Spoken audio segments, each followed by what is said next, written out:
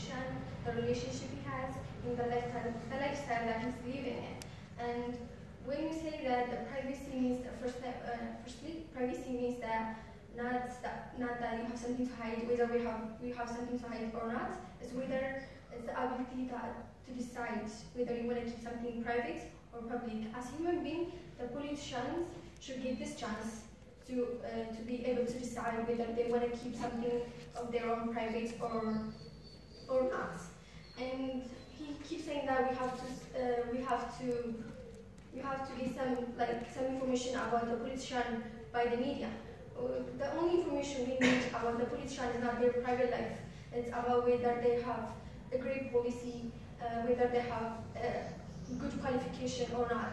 We should focus on these kind of things and not the personal weakness of the politician. The personal weakness has nothing to do with whether the politician has the ability to run the country or not. Since we're talking about the politician, we're talking about the higher politicians and those kind of rumors that the media post about the politician will destroy the reputation of the politician. And the politician, for example, I want to say some example. For example, the American senator was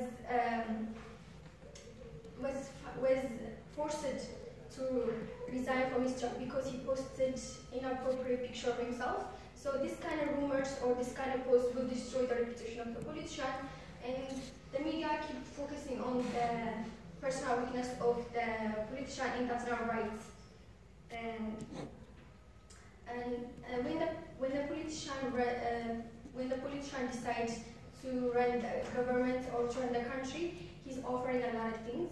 He's offering the leadership skills, he's offering the dedication, the sacrifice, and he's not offering his personal life for the public. And this is all about it. Thank you very much. Now it's also time for the second speaker of the affirmative.